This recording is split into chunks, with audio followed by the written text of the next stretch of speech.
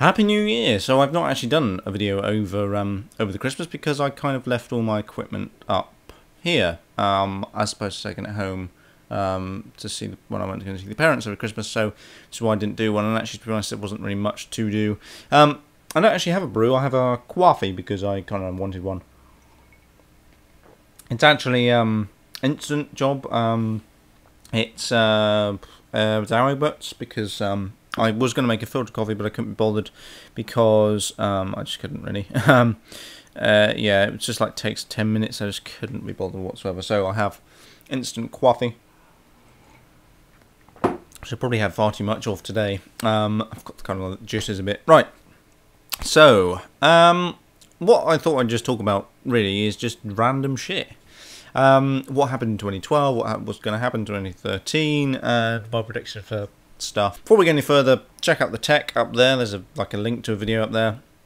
Really good guys. Like they really know their shit. They talked about what happened in 2012 and what happened in 2013 as well. And their internet share is really good and actually a hell of a lot more popular than mine for obvious reasons because they've got two people on there. Yeah, it's just a lot better.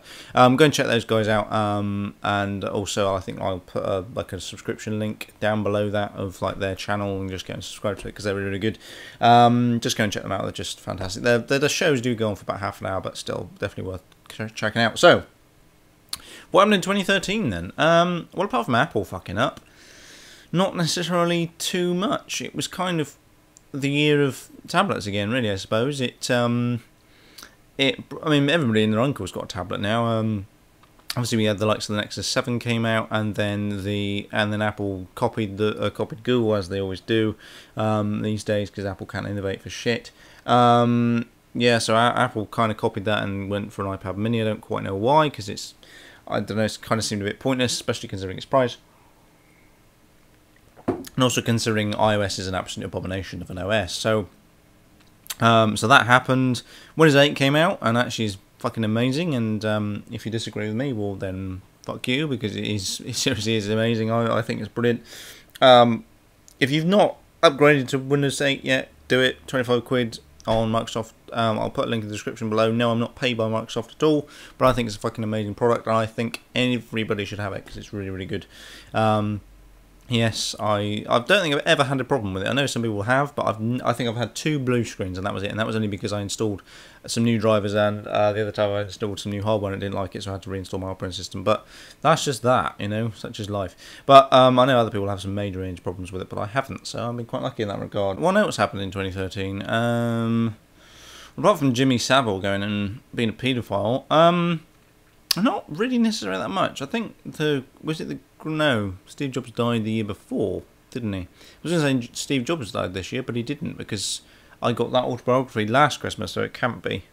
They must have died the year before that. That seems like, I'm sure he died sooner than that. But anyway, yeah, the great Steve Jobs did die, which is why Apple have now, well, that's why they're in the shit now, basically, because they can't innovate anymore because they release shit like Apple Maps and get people killed. But anyway, so what's going to happen in 2013? Because 2012 is in the past. We beat the Mayans and we survived the apocalypse. Yay! So 2013, probably going to be the year of Linux, I'm going to say. According to the tech, they reckon that 2012 was the year of Linux. I suppose it kind of was to a certain extent, but it kind of wasn't really. It was still the year of the tablet, as it was the previous year as well as the year of the tablet. This year, though, I think is going to be the year of Linux.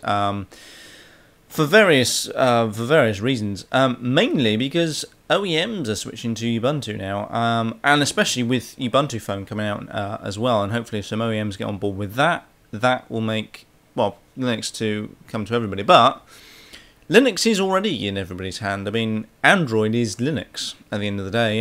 If you don't realise that, yeah, Android is Linux. And so if you've got an Android phone, you're already running Linux. And because Android's got the highest market share well, in terms of the mobile smartphone market, or just mobile phones, because smartphones are the market leader anyway. But yeah, in terms of market share, Android's miles above Apple, miles above, but especially miles above Windows 8, and miles and miles above BlackBerry as well, because I believe BlackBerry now below Windows Phone in terms of market share, which is quite interesting. So Linux is, well, Ubuntu is one of those things that's kind of progressed well. It's progressed loads. I remember back in the day when you struggled to get it to run properly. You had to. I mean, you'd struggle to find drivers for things, and it just wouldn't work properly. And today, I can pretty much chuck it on any machine. I don't have to do anything with it. It'll sort out video drivers. It'll sort out sound drivers. It will sort out wireless. It will sort out standard network cards as well. It will sort out pretty much everything. I don't think I've ever put Linux or Ubuntu on within the past year. Any machine I put Ubuntu on, I've never ever had a problem, and I've put it on quite a few machines, which is fantastic considering a couple of years ago you'd be struggling to put it on any machine. You could put it on a few and it'd be fine, but there'd be a lot you wouldn't be able to put it on. And also, Ubuntu's gone insanely easy to use. I don't actually like the new interface. I don't like it as a geek. For me, it's just kind of too easy and too babysitty, like Apple stuff. But it's probably the most easiest OS to use ever. I mean, if I would quite happily put it on my family's PC. Like if it wasn't for the fact they used iTunes, I would put it on there because it's insanely easy to, seriously easy to use. Easier to use than iOS. Easier to use than Mac OS. Probably not necessarily iOS, but actually to a certain extent it probably is. Not easy to use than Windows. Not Windows 8, no, unless you stick with the Metro or the interface formerly known as Metro. It's insanely easy to use. I think. I mean, and the other thing as well, you can't really break it. And people were saying, I don't want to give it to news because they don't know what they're doing. But you can't break it, really.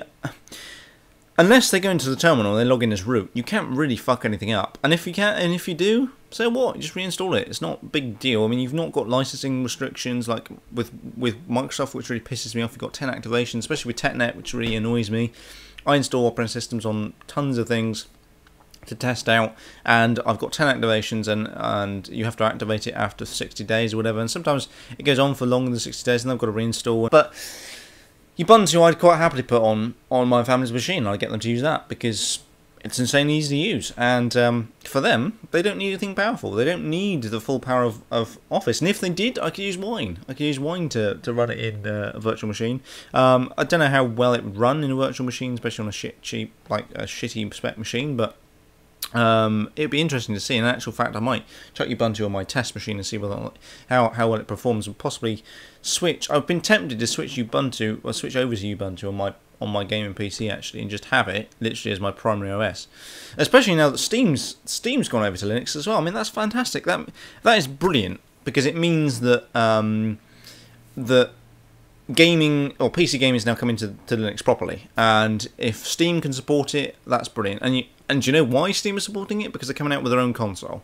They're going to create their own hardware, and they're literally going to have just a Steam engine, like a Steam console, really. And so they'll have really powerful hardware in there, and that will be what the likes of Sony and Microsoft will have to do to push out the Xbox and the PlayStation, is to try and overtake something like the Steam box, because there'll be third parties as well that'll actually create something. So there'll be OEMs that create their own version of the Steam box, because they can chuck Linux on it, chuck a Steam distro on it, and there you go, and you'll have a really, really powerful machine. It might be a bit more expensive than a standard console, but hey, who cares? I mean, if you paid 100 quid extra to get a really beastie machine, that's fucking fantastic. The other thing that's also happening as well with Linux, I know I'm talking about Linux far too much, but I generally believe that this is going to be the year of Linux.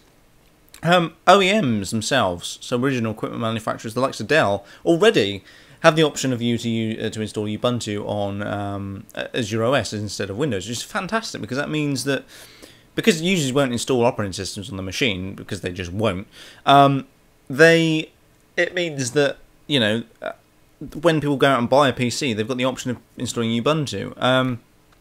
And if they can save some money as well, because, I mean, Ubuntu's like open source and free, so if you can save yourself a Windows key and a Windows license and bring the price down by 70 quid or whatever it is. I don't know how much an OEM license costs and how much OEMs generally charge for a Windows license, but if you can push the price down, brilliant, fantastic, and a lot more people will actually use it, especially if they're going to start using it in other places. The trouble is, I don't think that Linux is just going to go to business just yet. I don't think. I mean, there are some educational institutions that are moving to Linux and Ubuntu and things like this, from purely a cost point of view, because it's cheap / free. But I don't think businesses will necessarily, because Windows kind of just works, really.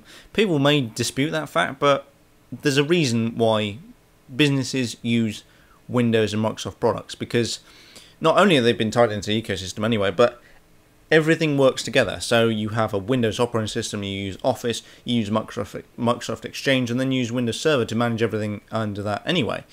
So you wouldn't necessarily, and if you've been using Windows all this time, you wouldn't necessarily move to Linux.